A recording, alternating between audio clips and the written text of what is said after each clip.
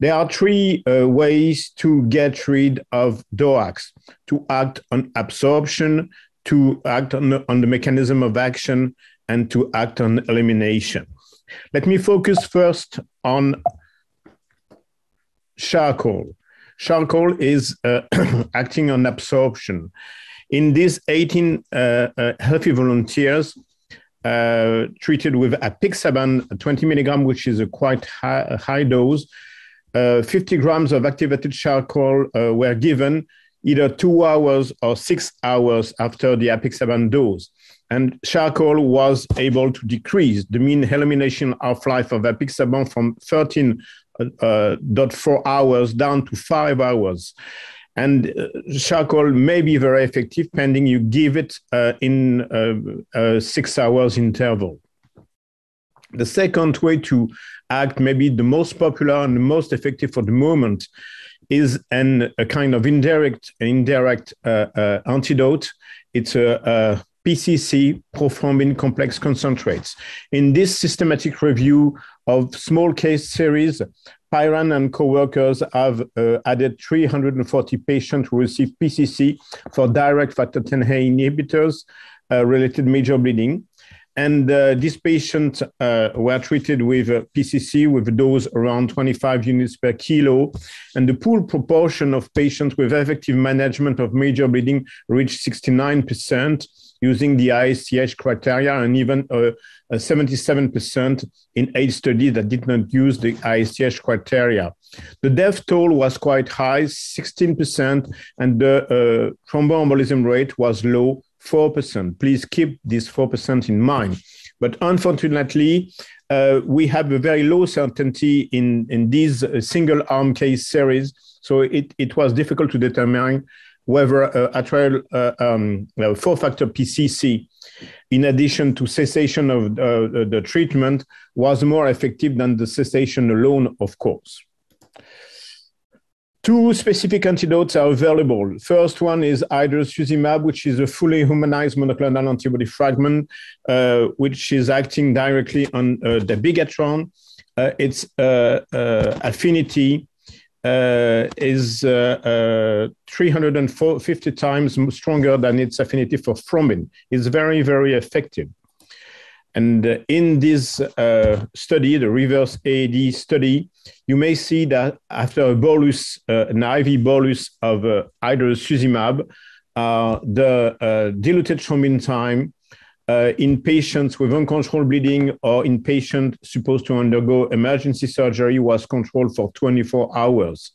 So this drug was acting for 1 day with a full control on the plasma concentration of dabigatran, no more plasma concentration of dabigatran, and even the activated partial thromboplastin time was controlled.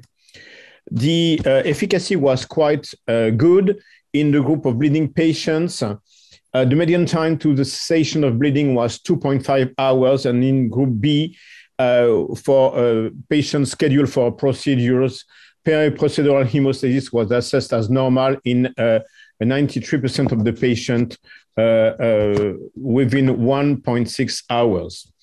The thrombotic toll reached 6% in the first group and 7% in the second one, and the mortality rate was quite high, just below 19%. The second one is andexanet alpha for anti-10A agent. It's a recombinant factor 10A with no glutamine and a catalytic activity. It inhibits direct and indirect anti-10A agents.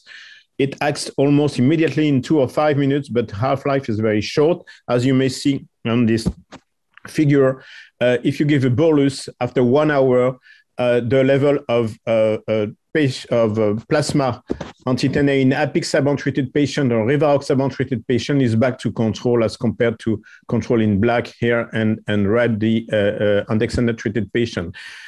Only if patient receive a continuous infusion, a 2 hours continuous infusion after a bolus, you will control the anti-10A level in both groups for 2 hours, but then you go back to the control. In the full study report of Annexa 4, the only large study including at the beginning 352 patients, but only 254 were assessed. They were treated with either apixaban or rivaroxaban, and they received 400 or 800 milligrams of andexanet followed by a 2-hour infusion. And the bleeding was predominantly gastrointestinal or intracranial. And have a look to the definition of intracerebral hemorrhage. An increase, not a decrease, an increase in volume of 20% or less from baseline at both 1 hour and 12 hours after infusion was considered to be excellent hemostasis, not a decrease, an increase. Whereas an increase in the volume of 35% or less was considered to be good. Well, even with this very positive definition of bleeding, the results were not that great. Only 82% were considered as excellent or good, and there was a very high thrombotic event toll, and the death toll reached 14%. This drug was approved by FDA, but with a boxed warning for thromboembolic risk, ischemic risk, cardiac arrest, and sudden death. Stating that the treatment with the agent has been associated with serious and life-threatening adverse events, including arterial and venous thromboembolism event, cardiac arrest, sudden death, and ischemic events such as myocardial infarction and ischemic strokes. And when comparing 4-factor PCC, idarosuzumab and andexanet, if the death toll is quite comparable in this meta-analysis, the effective hemostasis was also quite comparable, but the thromboembolism rate was almost doubled in the andexanet alpha group. So my take-home messages for the reversal of DOACs is that there is a trade-off between the bleeding risk and the thrombotic risk. For an emergency procedure, shark oral within 6 hours could be effective. I don't have the time to develop on dialysis, which is only dedicated and possible for dabigatran. And we also have PCC and idarosuzumab, but we have still some question on the use of the antidotes. A reversal of DOACs has been underestimated by industry. We have some reassuring data on PCC, very few data on activated PCC. The use of idarosuzumab has to be restricted to severe bleeding, and we don't have any serious idea of the side effects.